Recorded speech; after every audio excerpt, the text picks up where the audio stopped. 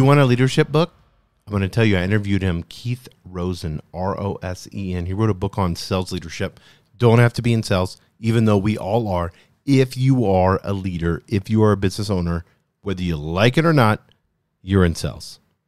And he said this, and I love this in the book. He said, people create the mindset. Mindset shapes the behavior.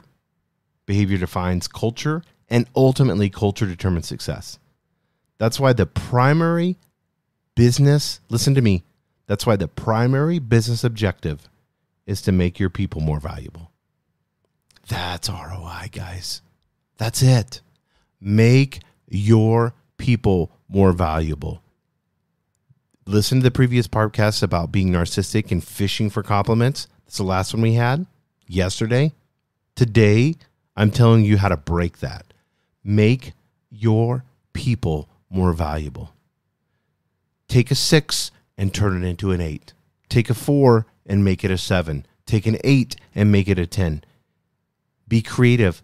Pour yourself into finding out what are their strengths, what are their weaknesses. How can I, as a leader, help them be better?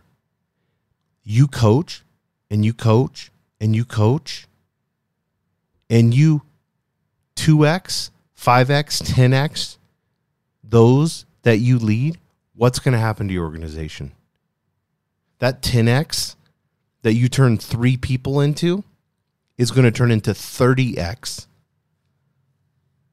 for sales, is going to turn into 30x for product development. Whatever you're doing, it's going to scale huge. There is nothing more important that you can do, and that is to make, as Keith Rosen says, to make your people more valuable. Make them more valuable. I cannot repeat this enough. This is such gold. This is so good as a leader. Make your people more valuable. How do you do that? You're like, Jason, how do I do that? I said, and I say it in every stinking podcast over and over and over again, get books on coaching. Understand as a leader, that is your primary job, is to coach those. If you see someone that seems kind of down and out, pull them into your office, have a coaching conversation with them. You ask 2, 3, 4 questions. They do 80% of the talking. You do 20, and that 20% is questions. Stop thinking as a leader that you need to talk constantly. You let those around you understand and gain clarity through the questions that you ask.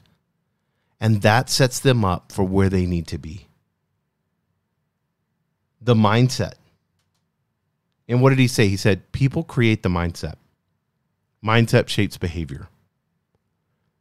Those team members that you have, there's a mindset that each of them, that they know when they come in Monday morning, the mindset that you've programmed them to have at work. And they know exactly how to appease you. And you need to eliminate this narcissistic way that you think that it needs to be in your organization because you're the leader. What does the team want? You need to ask that to them. What would they prefer? What do they want? How can they be productive? Ask them, how can we 10x what we're doing right now? Have a meeting. Ask them that. What's the mindset? Because mindset shapes behavior.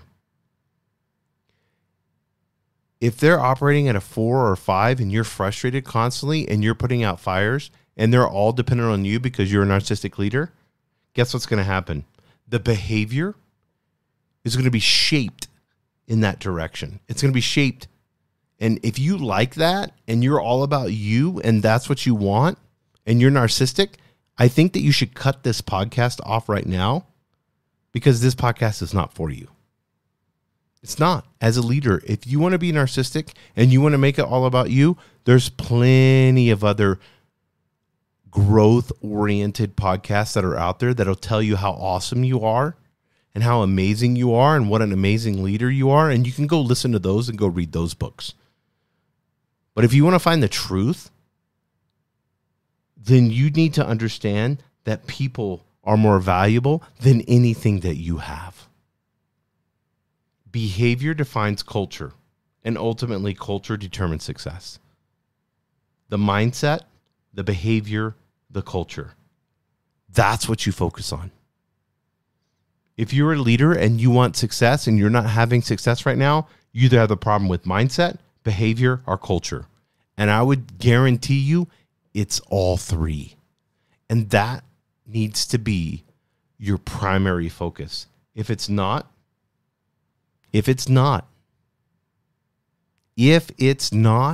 then you're failing.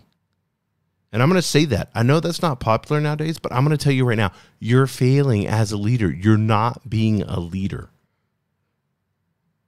Make your people, I've said this like 8 times already, make your people more valuable. When you begin to do that, what happens? When you begin to make your people more valuable, they're going to see through coaching and its positive attitude, not getting onto them and telling them how bad they are. They're going to see the expectation that you put onto them in a positive way, and they're going to perform. And if they don't, you're going to fire them. And you're going to get others that are focused on the mission and the vision that you've created, not on you and the expectations, the rules, and regulations that you put into place. I can talk to employees left and right. Now ask them, and then they will start off with, well, Jim likes it this way. She likes it this way. He likes it this way. So we do it this way because they want it this, and this. Why? It's so toxic, guys. I'm telling you, your people are more valuable than you think. If your people are operating, if you had 10 people operating at an 8 in the workplace, you would not be able to handle as a leader. It would be more successful than you could ever imagine. Don't give coaching a week or 2 and then call it good. You have to make this a commitment. It takes time to restructure people. You've spent years and years and years programming them with fear, rules, and regulations that you've put out there. You've made it all about you. It takes a while to decentralize and make it about them. So don't expect something to happen in 2-3 months. Well, I'm dependent on this and this. I'm telling you right now, you will see success in the first 3 months. If you commit to this, you will see success in the first 3 months. And I'm talking about a return on investment. I'm also talking about filters in place and shaking people out that haven't been doing shit, that have been appeasing you. But as far as work goes, it's cool to make you feel good. But then you look at their numbers, there's nothing there. They're just zombies working. And those are the people that you need to get rid of. Those are the people you need to hire fast. You know this. Just get fast. Oh, this person's not. Let's let them go. Let's let them do what they need to do. They're not happy here. We can have a coaching conversation with them. Oh, we've had 2 coaching conversations. Oh, we've had 3 coaching conversations. They're still not performing. They're still not happy. Gone. Let's hire somebody else. Fast. Let's move. We may have to go to 2, 3, 4 people to get the team exactly where it needs to be. But if the focus is on people are more valuable, we're going to focus on the people, not what your biases is or how you feel or the emotion or the hunch. Artificial intelligence is destroying hunches. Hunches are so wrong. Your hunch that you think after 30 years that you think is good, guess what? The data shows hunches are like 40%. Educated hunches are like 43%. That means 50% of the time you're wrong. And I'm being harsh for a reason, because I want to shake you out of this and make it where you understand that it is not about you as a leader. Jesus is a prime example. He made it about his 12. And those 12 disciples brought Christianity to the world. Whether you believe in that or not, it does not matter. decentralization, he took off. He was there for 3 years. He trained him for 3 years, took off. Guess what happened? They changed the world. He told him that. He said, you're going to do greater things than I did. He said that. It's in the Bible. It's amazing. They denied him. They had tremendous amounts of issues and problems. They would get in fights with each other. And still, at the end of the day, what happened? The training that he did. He had 3 years and he poured himself into those 12. And he constantly put filters out there. Filters. People left constantly. He didn't have time for those. It's not time to appease people or to make people, and I'm going to judge them whether they like me or not. I have a mission, a purpose, and a vision, and this is what we're going to accomplish. And you're either for me or against me. That's how it goes, guys. And you need to understand, and I'm going to say it over and over again, and I encourage you to buy this book. It's called Sales Leadership by Keith Rosen. You can also look at a podcast I did a long time ago. One of my first podcasts, because I look up to him so much. I interviewed Keith Rosen, was so nervous, so it'd be funny for you guys to hear me being nervous, but I had read the book, I'd asked a ton of questions, and so it seemed like he enjoyed it.